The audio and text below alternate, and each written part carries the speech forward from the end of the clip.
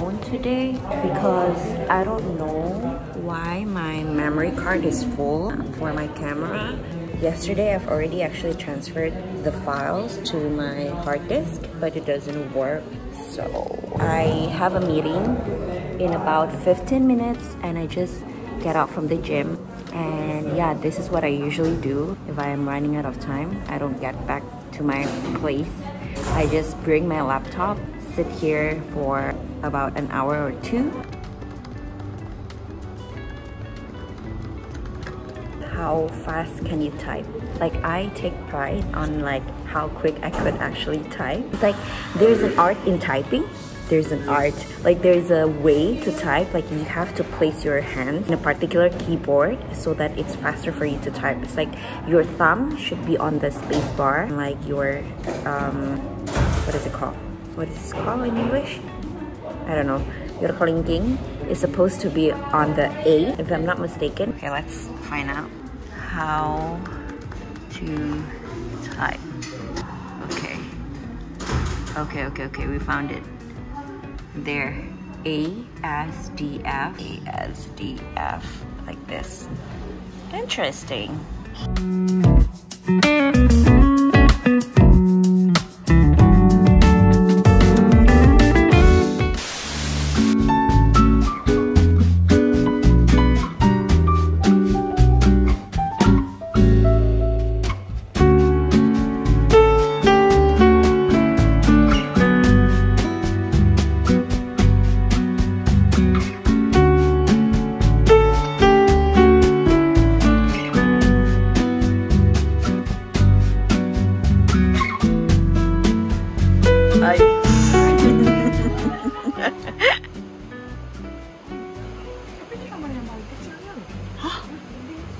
Ini gede banget sih.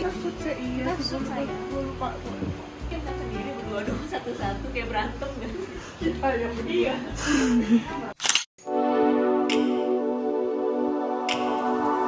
Yang surfing aslinya itu pakai dari kayu gitu. Karena datang ke dunia. Ini udah dunia hippies udah. Dunia hippies. Belum lihat apapun sih saya. Yang pasti bule semua. Makanya lu betah. Lu kita semuanya pakai off shoulders. Ya, shoulder lu kebalik. Tetep iya, memang gua di sana. Wow. Apa sih ini?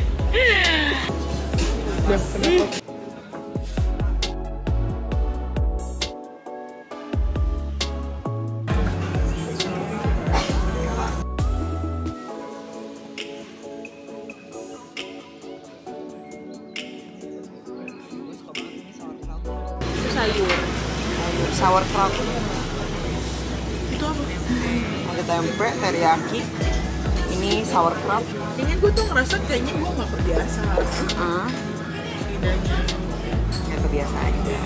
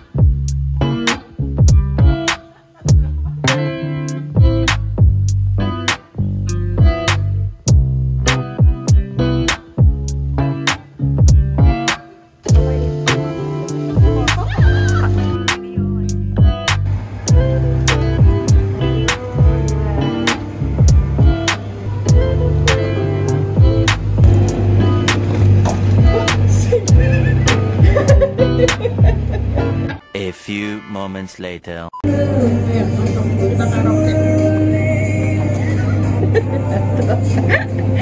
See you smiling back at me.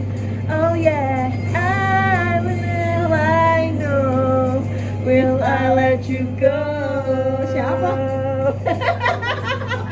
Itu monyet di situ.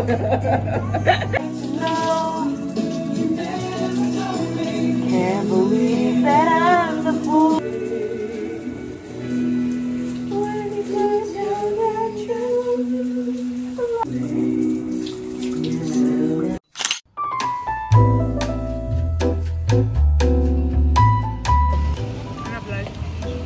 Banget daripada lu ntar edit sensor Biar halal.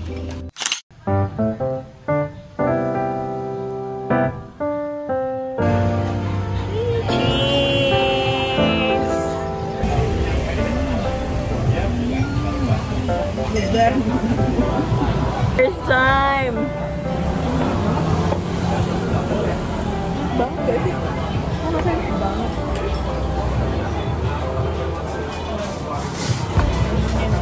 Iya, bumbunya sih. Ini fresh banget ya, ini pedas banget. Enggak sih? Pedas di sini. Sih.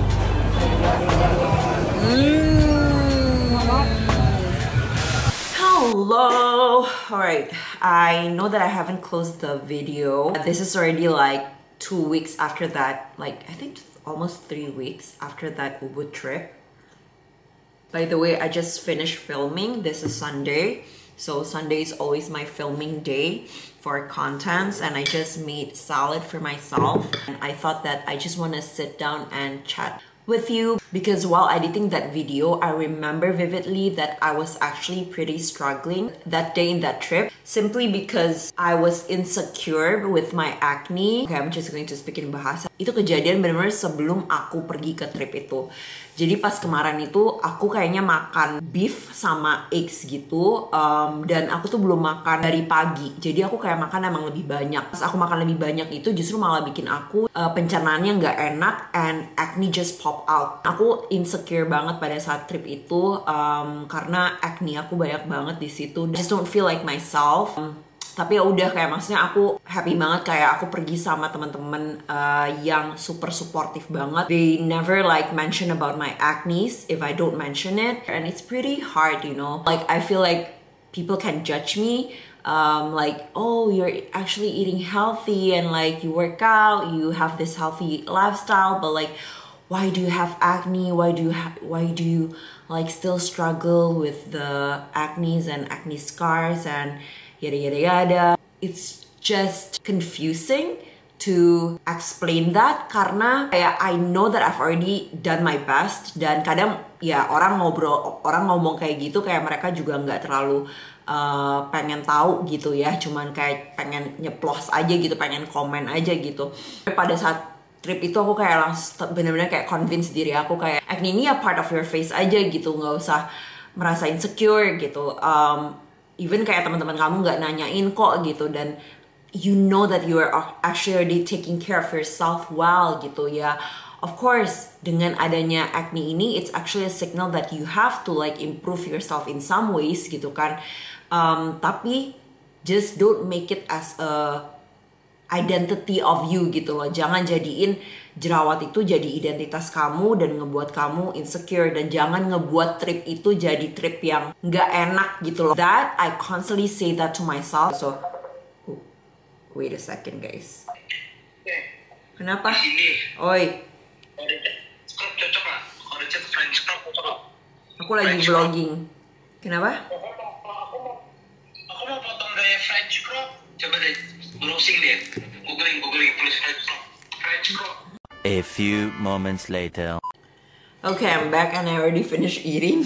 Right after I came back from that trip, I actually went to my naturopath, and I just knew that, okay, this acne is actually a signal from my body, and like I need to really take care and improve my health, and especially my gut health, because I know that really this is my gut that is messing with all the hormones. Akhirnya kayak I went to like this medication yang nanti kalian akan nonton di video selanjutnya. Currently, I'm not insecure with my body anymore. Like dulu aku pernah di fase insecure banget sama badan aku, karir aku, insecure sama intelligence aku, dan macam-macam, punya imposter syndrome dan segala macam. But now I'm insecure with my face. Yeah, it's okay. It's like insecurity bisa dilihat sebagai sesuatu yang depressing atau bisa dilihat sebagai sesuatu yang untuk memotivasi kita menjadi lebih baik. Right? So yeah, I think I'll just end this video here. I hope that you enjoyed this video. If you do, please don't forget to click the like button. Well, aku udah gak pernah ngomong kayak gini lagi. But yeah, I thought like I might just say it there. Subscribe to the channel. Cause like my goal for this YouTube itu at least hanya 1,000 aja, 1,000 subscriber by the end of this year. So help me out. Thank you guys so much for watching, and I'll talk to you soon. I'll talk to you in the next video. Bye.